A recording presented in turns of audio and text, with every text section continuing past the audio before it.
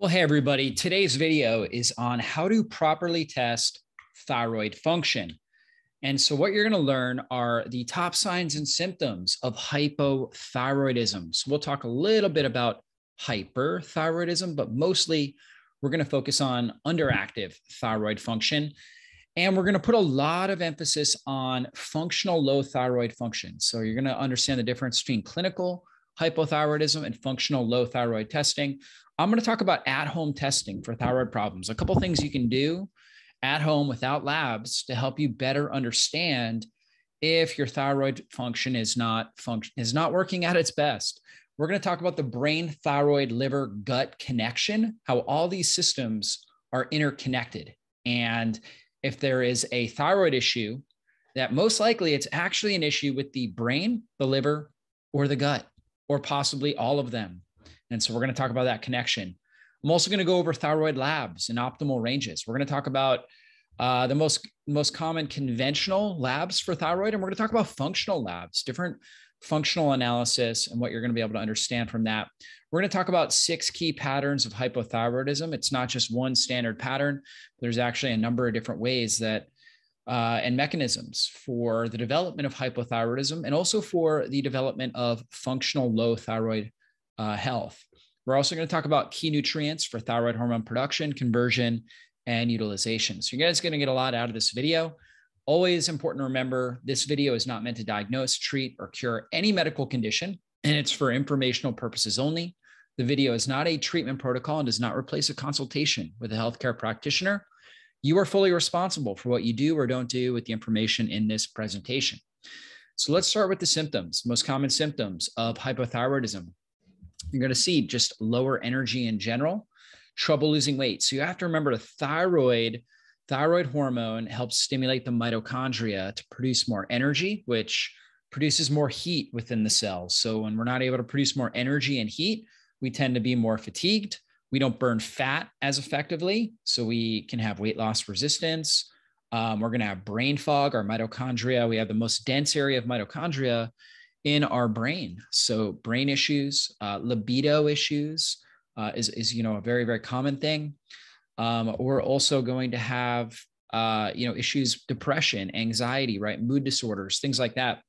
Also, the thyroid gland plays a really important role in sebum production in the skin, as well as just the hair follicle. So the maturation of the hair follicle. So one of the big things I look at are the outer third of the eyebrows. And so if we're seeing a loss of hair on the outer third of the eyebrows, it's one of the classic signs that somebody is not getting enough thyroid hormone. They may also have dry skin, dry hair. They may have swelling around their throat. So hoarseness is common, having to clear their throat a lot, trouble swallowing, because they may have swelling around their thyroid. So that's common. Also high cholesterol. So thyroid hormone actually helps to activate the LDL receptor. And so sometimes people have very high LDL cholesterol because they're not getting activation of the LDL receptor because they don't have enough thyroid hormone. So very important there. Also constipation, because thyroid hormone helps to activate the migrating motor complex and the peristaltic activity of the gut. Also heart rate, right? So they may have very, very slow heart rate, whereas with hyperthyroidism, it's the opposite. They have too much heat and too rapid of heart rate. In fact, that's where hyperthyroidism, too much thyroid hormone, can actually be very dangerous, is because people can develop tachycardia and arrhythmias from it because the thyroid hormone is overactivating the heart rate. But when you have hypothyroidism, you tend to be colder and you have a very slow heart rate. So you feel more fatigued, more out of breath because you're not getting enough blood flow out. So anyways, these are all the most classic signs of hypothyroid symptoms. And when we're looking at hypothyroidism, we're looking at basically like a functional hypothyroidism and an autoimmune. So we know that about 95% of true hypothyroidism, where true clinically diagnosed hypothyroidism, is actually related to an autoimmune condition.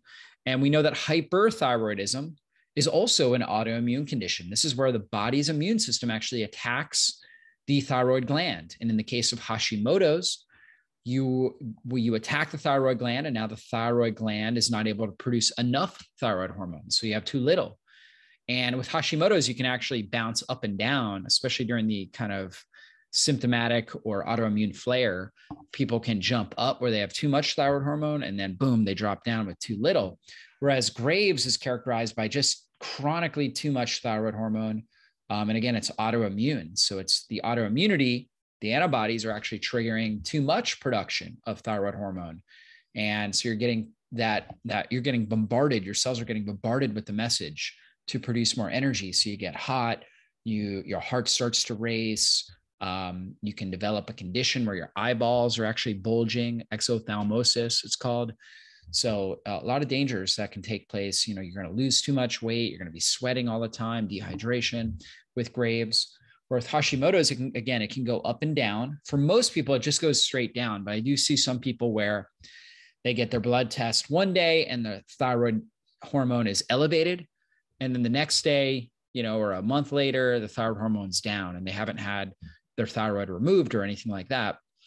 And so that happens. Now with functional hypothyroidism, your thyroid's okay. So there's not increased swelling. There's not, a clear evidence of tissue damage there.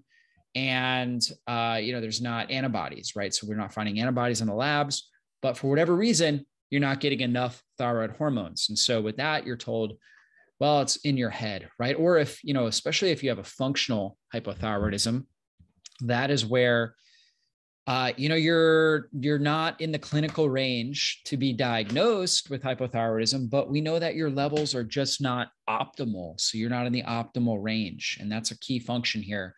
And that's what we're going to look at with functional low thyroid. So again, this is how we look at things in functional medicine.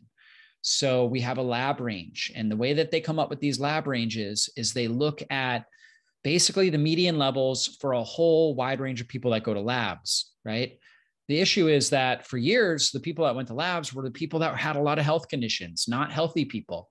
So they were looking at what is the median for, and what is the standard deviations away from median for people who are already sick. And that's how they came up with the ranges.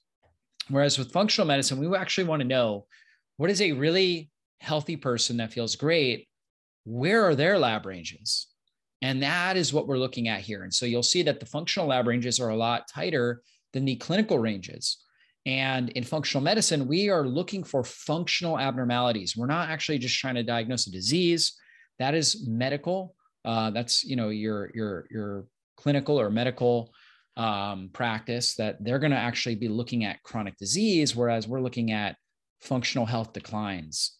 And so a couple of things you can do at home. One is actually looking at what's happening with your thyroid. So if you're noticing like an increase in swelling in and around your throat region, because your thyroid sits basically right in your throat area. So if you're noticing a lot of hoarseness, voice changes, that aren't associated with an upper respiratory infection, you're just noticing that pretty chronically, that could be an issue here. Difficulty breathing, because again, you've got the swelling there around your throat.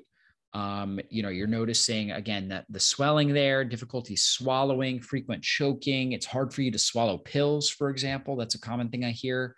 And that's oftentimes, again, this swelling in the thyroid that's putting pressure in the throat, not allowing the throat to expand when you drink water, when you're trying to swallow pills. So that's one thing to look at. You can also, just do the self-test. So again, you're looking at this, you're kind of seeing when you tilt your head back, when you swallow some water, is there like a big bulge or protrusion in any area, right? And if you're noticing that, then definitely go see a doctor and have that examined in more detail. Another great thing to do is the basal body temperature. So the normal underarm temperature is 97.8 to 98.2. Now, you know that 98.6 is considered, your normal body temperature for most people. Yours may be slightly different. However, the baseline range, that's why we give it like a 0.4 degree range, should be somewhere between 97.8 to 98.2 degrees Fahrenheit, or 36.6 to 37 degrees Celsius. If your temperature, when you're taking this, and I'm going to give you instructions for how to do this in just a second, but if you're taking this and you're consistently under 97.4 or 36.5, then you may have a underfunctioning thyroid activity. If the temperature is consistently above 99 degrees, then you may have hyperactive thyroid activity. Now, this isn't a diagnostic test. However, it can certainly help you understand what's happening and may persuade you to pursue further testing or not, depending on where you're seeing your temperature range. Now, if you're menstruating, your temperature will naturally be higher during ovulation, as that's when it makes the eggs more fertile. So in your menstrual cycle, the day of ovulation is considered day 14. Day 1 is your first day of menstruation. So obviously you don't want to do that. You don't want to test it during ovulation because that could skew the results. So the best time to test would be the second day of menstruation. So you have your period starts the very next day. Go ahead and take your basal body temperature. And you can take it daily if you want to, but never get closer to 4 days of pre-ovulation for accurate readings. So, not close to day 10, for example. Now, after ovulation, if you ovulated, maybe take 4 days after that. And then you can also go ahead and do the temperature readings as well. So like day 18 or so of your menstrual cycle. Now, here's how you do it. Get an old-fashioned mercury thermometer or a gallon stin, which is kind of the gold standard for this. And you can look that up on Amazon or something like that. You can find it. Put it by your bedside. Shake it down to 95 degrees is kind of like a starting point. Upon arising in the morning, so this is important, before you get out of bed or eat or drink anything, put the thermometer deep in your armpit for 10 minutes. During that time, you just can chill, meditate, continue to rest. And you record the temperature. Be sure to place it against your skin with the tip facing up into the armpit region. The process allows you to measure your lowest temperature of the day, and that temperature should be taken for 4 consecutive days. And that way you can kind of, that it's not just one day that would be skewing it. Now, if you're using an oral thermometer, it's a question I get a lot of times. People are like, okay, well, I want to do it just in the mouth. These things are common. It's very common to get an oral thermometer. You have to realize that your oral temperature is typically about a half degree higher. So you have to subtract a half degree from your result to make it closer to your underarm temperature. So you can do that. What we found again is that it's about a half degree higher. So if using the gallon stin or mercury thermometer in your mouth, leave it in for 5 minutes. The normal underarm temperature is 97.8 to 98.2. If your temperature is consistently under 97.4, 36.5, like we talked about earlier, then you most likely have underfunctioning thyroid activity. Now, we can't say you have hypothyroidism because we're not diagnosing it. However, your thyroid is probably not functioning at its optimal level. And that's why we use that term underfunctioning or low functioning thyroid activity.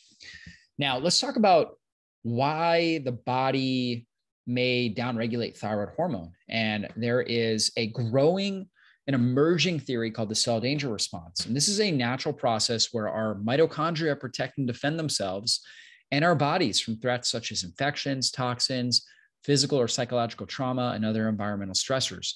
So if we have some sort of psychological trauma, physical trauma, we were sexually abused or physically abused, or we have some sort of chronic infection, or we've been exposed to some major toxins and chemicals, or, perhaps a number of these things, and we have enough of we hit a certain threshold with these stressors, now the cell starts to shut down and it needs to go through a full healing cycle in order to, kind of get back to a balanced or homeostatic state. If it can't do that, if it gets stuck in what's called the cell danger response, then it actually shuts down metabolic activity. And the reason for this is it actually wants to reduce energy production, right? So it can go through a healing cycle. It's kind of a defense mechanism. When it does that within the thyroid, and these are things we're going to talk about, it can reduce T4 to T3 conversion in your liver, because your liver plays a critical role in converting we're going to talk a lot about this, inactive thyroid hormone T4 into active thyroid hormone T3. It also reduces the cellular uptake of T3, so the cell's response to active T3. And it also releases inflammatory agents that may damage thyroid tissue, the Hashimoto's. So oftentimes these thyroid issues are not actually like, it actually may be a physiological adaptation that the body is making to try to give us the best survival advantage. Now, these changes should be normal. So you think about like when you have the flu, how do you feel? You have no energy, right? You have brain fog. You want to sleep. You have all these types of hypothyroid symptoms when you have the flu because the body's dealing with this virus. So the cells, the mitochondria go hypometabolic, and these kinds of changes take place. The problem is when, this should be for a short period of time, and you should go through a healing cycle and get back to balance. The problem is when your cells get stuck in that cell danger response long-term, that's when we can develop hypothyroidism. So we want to really be able to address that. So when we look at the hypothyroid cycle, we know that the adrenals, or really like the brain's, what I call the neuroendocrine system, so the brain's ability to communicate effectively with the thyroid, right? And the adrenals, and basically the brain's ability to tell our hormonal systems how to function and what to do, that gets disrupted. And if we have elevated stress hormones, that suppresses thyroid function. Why? Because both of those are gas pedals. And over time, we don't want too much gas, So our stress response, our acute stress response may give us more energy in the short term, but long term, it actually causes a lot of problems. So the body doesn't allow that to happen. So it downregulates receptors. It creates bad feedback between the brain and the hormonal system. And now we get lower thyroid function. So when we have lower thyroid function, it slows down liver detoxification. So thyroid helps activate the liver. So now the liver starts to slow down, which then causes more toxins to be dumped into the gut. And that causes more inflammation in the gut, which triggers more of a stress response in the body, right? It causes more hyperpermeability in the gut, leaky gut, dysbiosis, which causes more inflammation throughout the whole body and a heightened stress response. So these systems are all working together, and we really have to balance all of them in order to optimize thyroid function. So gut health, leaky gut, inflammation, thyroid health, really all correlate. And so people that have low functional thyroid function, or in many cases hypothyroidism or autoimmunity like Hashimoto's and Graves', one of the root causes is leaky gut and immune dysregulation and a state of chronic inflammation that needs to be addressed. So let's look at how thyroid hormone is created and how it is turned into the active form of thyroid hormone. So we know that the hypothalamus, which is kind of like a major antenna in our brain, it sends a signal, thyroid releasing hormone, over to the pituitary gland. The pituitary gland, okay, now it gets that message and it sends another neuroendocrine hormone called thyroid stimulating hormone, TSH, to the thyroid. Now the thyroid, TSH tells the thyroid, produce thyroid hormone. Now that thyroid produces mostly T4, about 93% of what it produces is T4. T4 is an inactive form. It has 4 iodine molecules. We need an enzyme called 5-deiodinase in order to cleave one of those and make T3. Now, the thyroid does produce a little bit of T3, about 7%, that can be used immediately by the cells. So it does produce some. However, the majority is actually metabolized in the liver and turned into T3. So again, that thyroid hormone goes to the liver, where it's turned into the active form T3 that can now be used by the cells. 60% is converted there. There's another 20% that is converted to T3 sulfate and T3 acetate in the gut, and the gut itself takes and breaks those down and converts those into active T3. So we need healthy gut bacteria in order to activate more T3. And then we also have another 20% that is converted to an inactive form called reverse T3, which is excreted from the body, right? So reverse T3 is something we can measure, and that is an inactive form of T3. So there's these checks and balances to make sure that our body has enough active thyroid hormone, but not too much, because again, too much can cause a lot of unwanted problems, just overactive metabolism, driving up oxidative stress, free radical damage, and inflammation. The right amount makes us feel great. Too little, we don't get all of our body systems functioning well, our energetic systems. we feel really lousy. So it's really important that we get the right amount, and our body kind of has this built-in check and balance system in order to make sure we do that. So let's look at the condition of primary hypothyroidism. When we look at levels, and this is your clinical lab levels, okay, to diagnose this, we need high TSH levels greater than 4.5 on the measurement tool. And so when we see that, the lab itself will flag it and say, okay, this is high. And then oftentimes, now some doctors will actually just almost diagnose hypothyroidism just off the TSH, but typically we're looking at the T4 as well. And you're going to have low T4. So your T4 levels typically are going to be under 4.5. And that's a sign that the thyroid, again, the pituitary gland is screaming at the thyroid to produce hormone, but the thyroid's not able to produce enough hormone. Now, the most common cause for that primary hypothyroidism is autoimmunity. And there's just been too much damage that's taken place to the thyroid gland. It can't produce enough thyroid hormone, no matter how much of the signal it's getting from the brain to produce that hormone. Now, you may also see low T3 levels. Typically, most doctors are not even testing T3 in those cases, which is really the free active hormone that, is really stimulating the cells. So T4 is not stimulating the cells to produce energy. It's T3, which needs to be converted from T4. Now, again, we do produce 7% of our T3 directly from the thyroid, but majority of the T3 is coming from conversion of T4 to T3 in the liver, and then another 20% in the gut. So here's our optimal levels. This is where we want to see in functional medicine where these ranges are. Okay, now I don't base somebody's health off of, just labs. We're obviously looking at their symptoms. We're looking at their health history. We're looking at a wide variety of things, different questionnaires based around their health outcomes. If somebody feels great and their TSH is a little bit high, we don't jump to, treating that. However, we take note of it, right? So they may have some neuroendocrine inflammation, maybe some disruption in their brain's ability to communicate with the thyroid. Maybe they're underproducing, right? Maybe there is some destruction to the thyroid tissue. Maybe there are some other issues that we're going to talk about as we go on. So we will take note of it, but we don't necessarily treat it unless we're seeing, a number of lab signs as well as patient history and symptoms associated with it. So TSH should be between 0.5 and 2.0. Now, I had mentioned how the clinical lab will mark it when it's over 4.5. So we have a much tighter range, 0.5 to 2.0.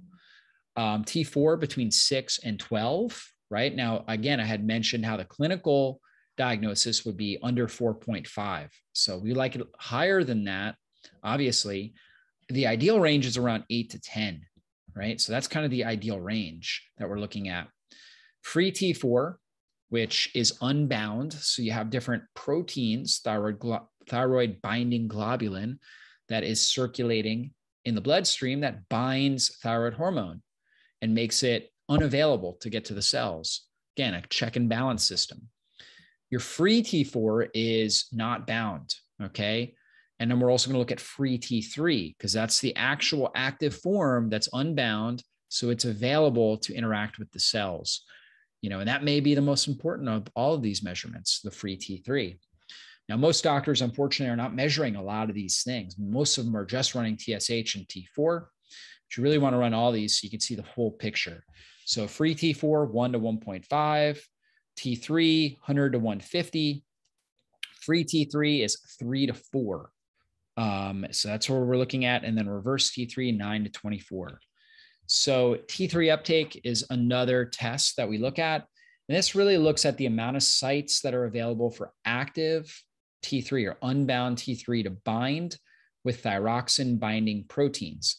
The more binding sites that are available, the lower the T3 uptake will be. So elevated testosterone will reduce the binding sites, which will increase T3 uptake. And this is important to note as we go on. We're going to look at different low thyroid functioning states, and one is associated with elevated testosterone, okay, and how that will actually increase the amount of free T3 and also increase the overall T3 uptake because the thyroid binding globulins are going to be more available. So there's more availability to uptake it.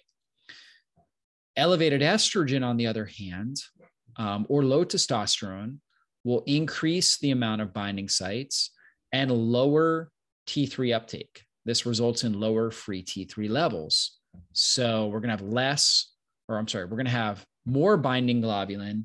When we have elevated estrogen, we're going to have lower levels of binding globulin when we have elevated testosterone, if that makes sense. So more estrogen, we produce more thyroid binding globulin, which grabs up more free T3. So then therefore we have less free T3. If we have more testosterone, it reduces the amount of thyroid binding globulin. Therefore, we have more available T3. So here's kind of a screenshot analogy here that you can look at. Excess estrogen, a condition that oftentimes we'll call estrogen dominance.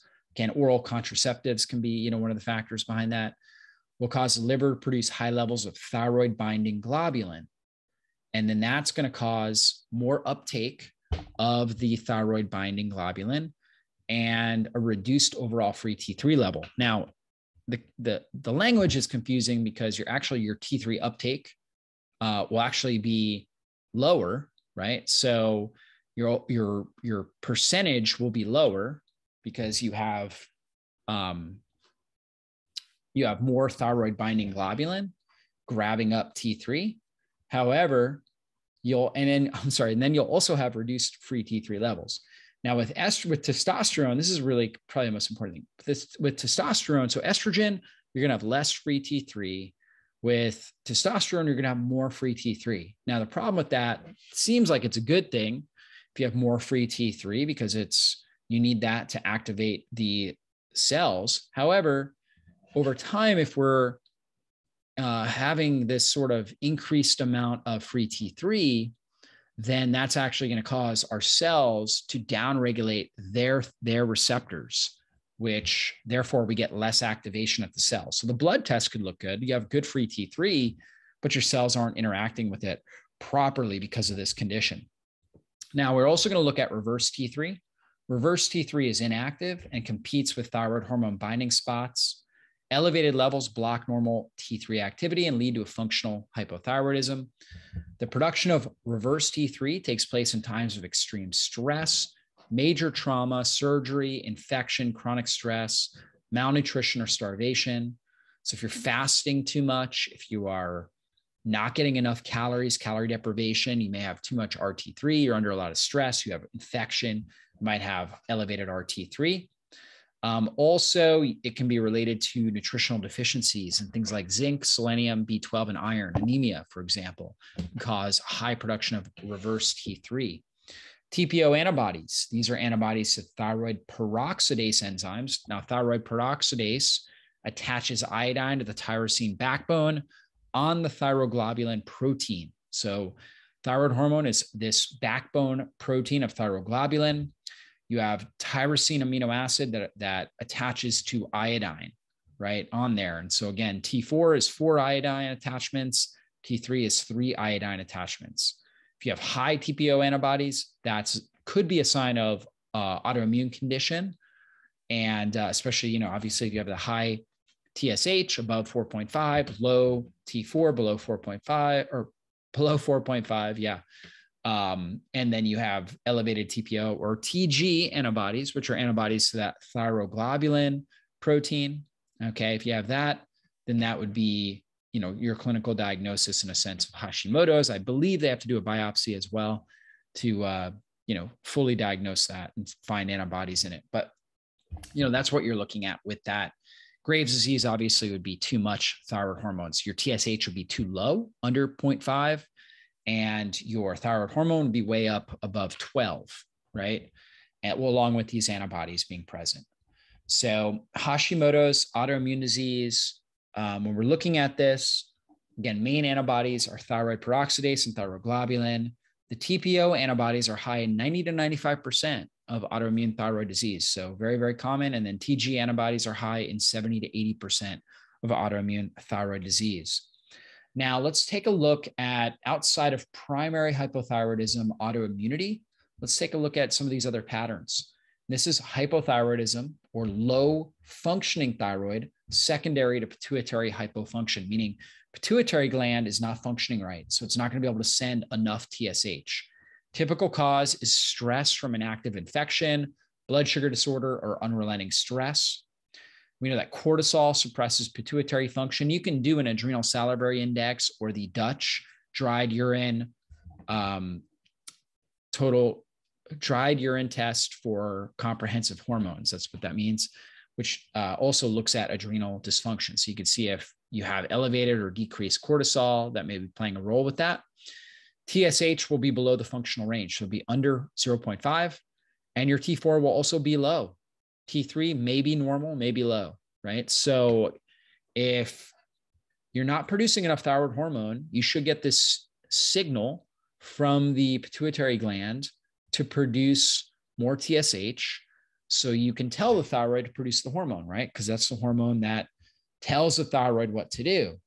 So if you're low TSH, but then you're also low in T4, it's a sign that, okay, that mechanism of telling the thyroid gland to produce the hormone is not working properly. So what do? We look for blood sugar, we look at stress, we look at infections that may be contributing to this. Also, toxicity can also play a role, like mercury, lead, things like that are damaging the pituitary gland. So again, looking at this, ask about relationship stress, financial stress, stress management in general, blood sugar stability, prioritize good sleep and rest, look at infections, blood sugar, postpartum depression. We oftentimes see this. The cortisol suppresses pituitary function, just they're not sleeping well, trying to take care of the baby, and they end up with pituitary hypofunction. So that's what ends up happening there. Now, pattern 2, thyroid underconversion leading to hypothyroidism.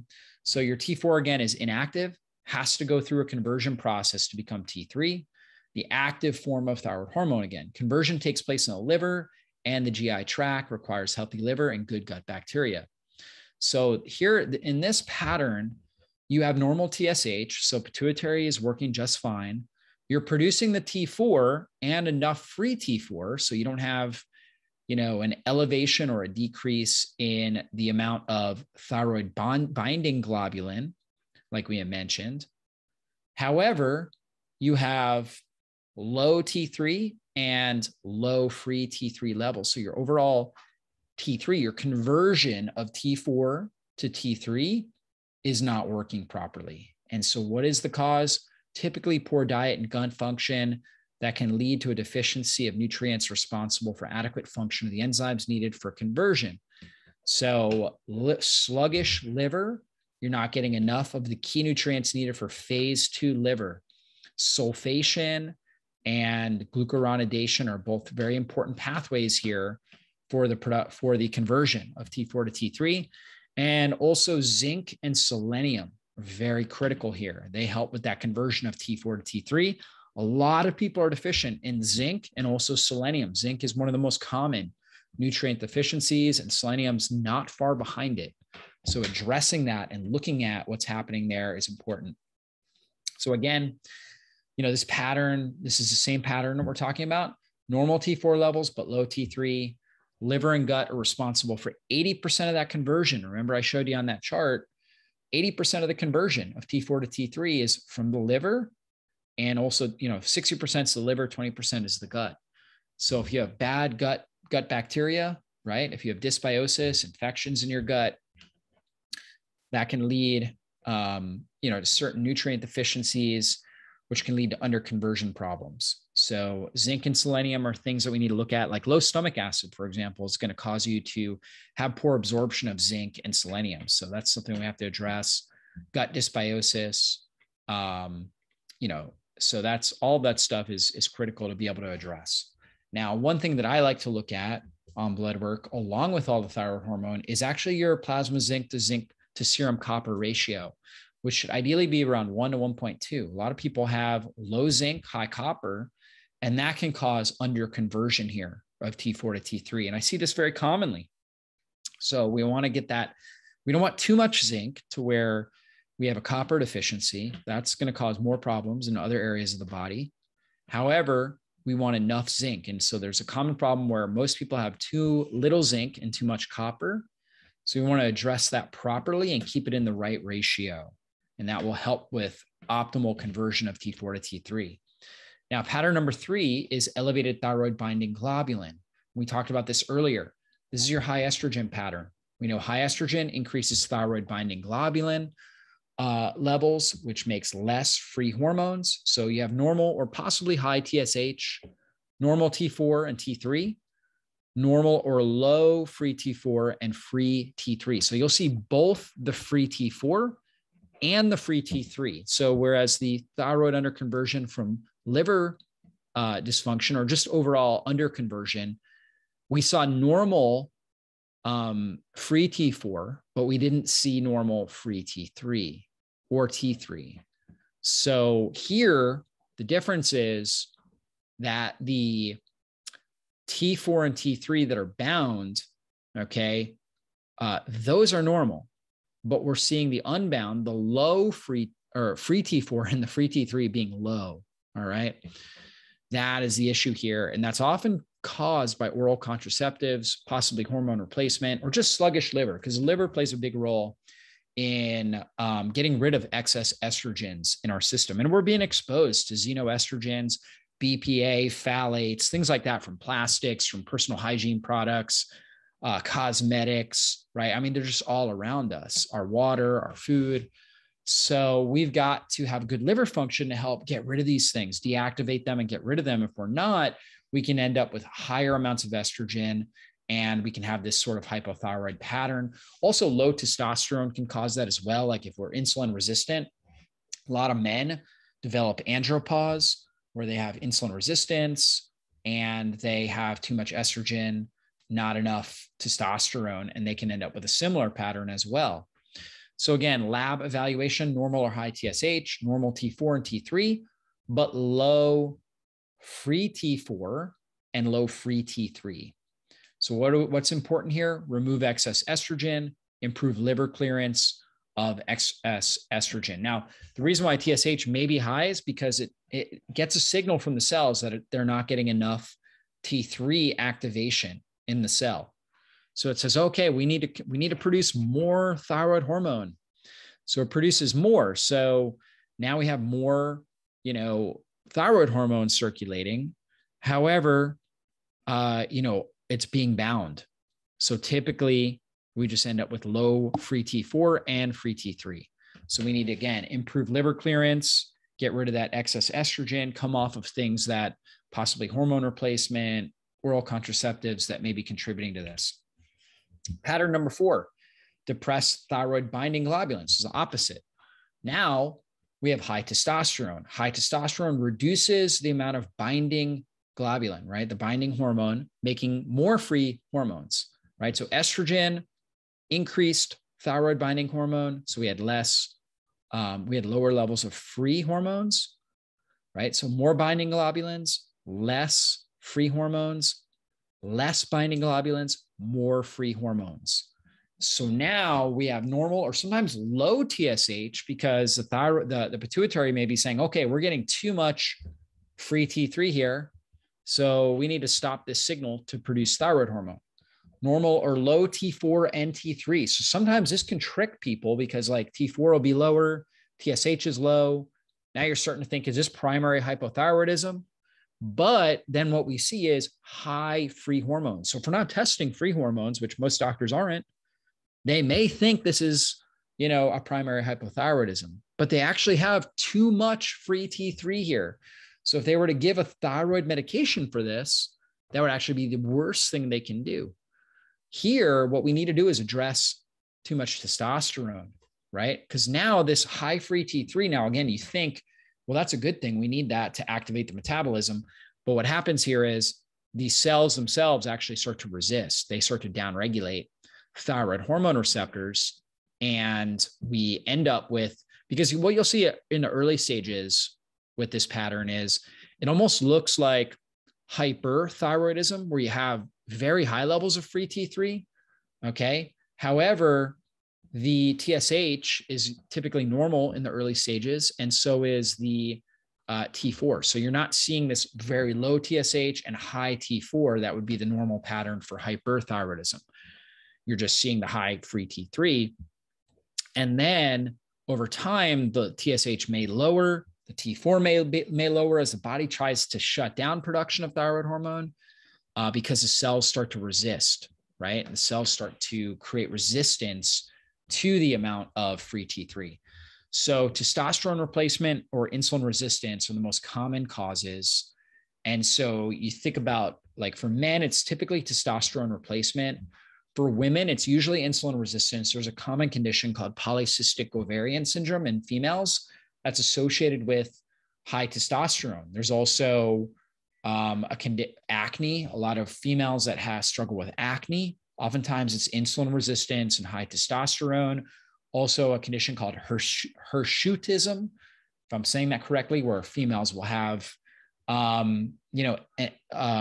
facial hair, right? And that can be high testosterone related as well. But PCOS is kind of the most well-known one, and it's related to insulin resistance. So for some women, when they produce a lot of insulin, they end up producing a lot of testosterone, right? Doesn't happen for all women. A lot of women will have insulin resistance, and that will actually bring down their thyroid or their testosterone, and it will bring up their estrogen. So they'll end up with, that other pattern where they have too much thyroid binding globulin. Insulin resistance can be a factor with that. But for some women, this is an issue. And then for men, it's usually they're doing testosterone replacement, right? So they need to lower that. Now, one other thing can be if your partner, so if you're a woman and your spouse is using thyroid hormone replacement and it's being rubbed onto you because it's on them, it can get through your skin transdermally and into your bloodstream and could potentially be causing this pattern. So that's another thing to consider. So what do we need to do? Balance blood sugar, reduce sources of testosterone replacement, and of course, improve liver clearance, because our liver cleans up excess hormone, right? So it'll clear up the excess testosterone. We just want to improve liver clearance. Pattern number 5, thyroid hormone resistance leading to hypothyroidism. This is similar to what's happening here with the elevated testosterone and the elevated free T3, kind of the same thing, except it's not being induced by elevated testosterone. So in this condition, we have just depressed thyroid receptor site responsiveness. So there's enough hormones. In fact, the labs look great, but the hormones are not getting into the cells where they're needed. Now, this is typically caused because of high stress and inflammation, which will cause the receptors, a lower level of receptors and a blunted response from the receptors, where they're just not as, they have a lower affinity to responding to the thyroid hormone. So with this, we really need to focus again on blood sugar. We need to look at inflammatory markers, things like homocysteine, C-reactive protein, erythrocyte sedimentation rate. We need to look at that. We need to look for chronic infections, other inflammatory triggers. Maybe somebody's not responding well to mold in their home or EMFs or something like that. This could be a factor in this. Now, oftentimes with mold, it's more of like that pituitary hypo response, right? So where the pituitary gland is overwhelmed and not able to produce enough TSH. We see that often with mold, but in some cases it can be coming from this thyroid hormone resistance. This also, if you have, for example, gingivitis or, different oral infections, it can create a pattern like this where your labs look good, like your TSH, T4, T3 all look good, but you feel extremely fatigued. You have all these hypothyroid symptoms. So if you're noticing that, this is hard to pick up on labs because the labs look good, right? As far as typically we'll see the inflammatory labs not looking good, but your normal lab, your thyroid labs actually look good, but you're experiencing hypothyroid type symptoms. So again, we got to look at inflammation, stress, and infections. Pattern number 6, this goes back to what we were talking about, autoimmunity, right? So this is your classic kind of hypothyroidism, your Hashimoto's hypothyroidism. We're going to see the elevation in the antibodies with the pattern number 6. Now, here are some major factors that affect thyroid hormone function. So we need a lot of key nutrients, things like iron. We need iron because we need good oxygenation. If our oxygenation is going down, if we're anemic, that is going to dramatically affect thyroid hormone production. Typically, we're going to see an elevation in reverse T3 when you're anemic. Iodine, obviously, that's the foundational mineral for the production of thyroid hormone. We also need the amino acid tyrosine, right, which is the foundational amino acid in the production of thyroid hormone. So we need that. So we need good stomach acid, right, to be able to break down protein into amino acids to absorb tyrosine. We also need that to absorb zinc, selenium. We also need enough vitamin E, vitamin B2, B3, B6, vitamin C, and vitamin D. Vitamin D is especially very critical for keeping your immune system functioning well so you don't get autoimmunity. That's the number one deficiency associated with autoimmunity is vitamin D. So to prevent Hashimoto's, Graves' disease, we really got to optimize our vitamin D levels. Factors that increase conversion of T4 to that reverse T3, like I talked about, stress, trauma, low-calorie diet. So again, for under-eating for a period of time, you know how they say that will lower your metabolism? The mechanism for that is this over-conversion to reverse T3 and under-conversion to active T3. Inflammation, obviously another big factor that can drive up reverse T3, toxins, infections, liver, kidney dysfunction, and certain medications can also contribute to that. Factors that inhibit proper production of thyroid hormones, again, stress, infection, trauma, radiation, different medications, fluorides, if we're getting a lot of fluoride in our water or dental products, that can block thyroid hormone production, different toxins, pesticides, mercury, cadmium, lead, and autoimmune diseases, because we're not going to be able to, particularly gut-related autoimmune diseases, because we're not going to be able to absorb nutrients effectively. So, one in particular we know is celiac, but ulcerative colitis, Crohn's, those can also impact this. Factors that increase conversion of T4 to T3, making sure we're getting enough selenium and enough zinc. So seafood, wild-caught seafood, probably best source of these things, selenium and zinc. Brazil nuts, we know that can be helpful for selenium. We may need to supplement with some of these things as well. Factors that improve cellular sensitivity to thyroid hormones. So now if we have enough thyroid hormone, but we want to make sure that we're actually getting it into the cell, right? So we want enough of those receptors.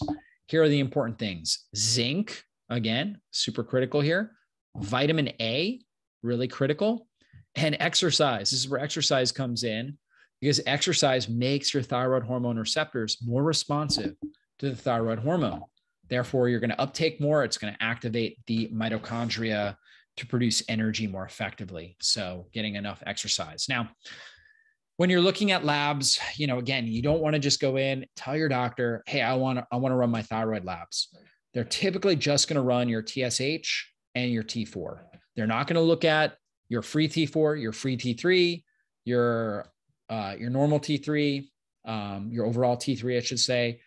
Oftentimes, they're not going to look at your antibodies, your reverse T3, thyroid binding globulin, T3 uptake, your vitamin D, your homocysteine. Sometimes they'll run a complete blood count, maybe liver enzymes and a chem test, right? Looking at like different electrolytes, stuff like that. That's oftentimes what they will run, but they're not going to look at homocysteine, which is a critical inflammatory protein. They're not going to look at C-reactive protein.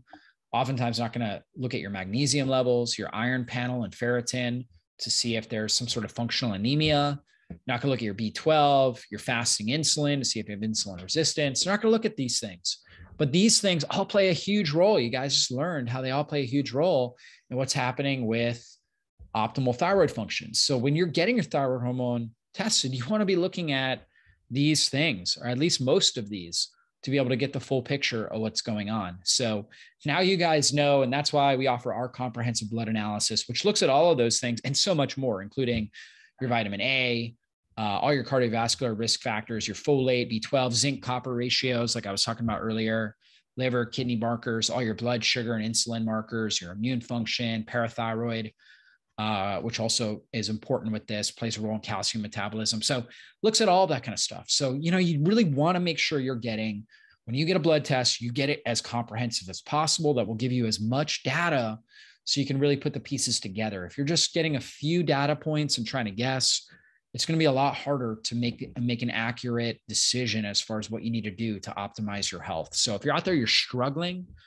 you're dealing with a lot of these types of hypothyroid type symptoms or even hyperthyroid symptoms, make sure you get a comprehensive blood analysis and work with a really well-trained practitioner who can walk you through these results, help you understand what sort of pattern you may fall into, and really get you the kind of treatment that you need. So hopefully you guys enjoyed this.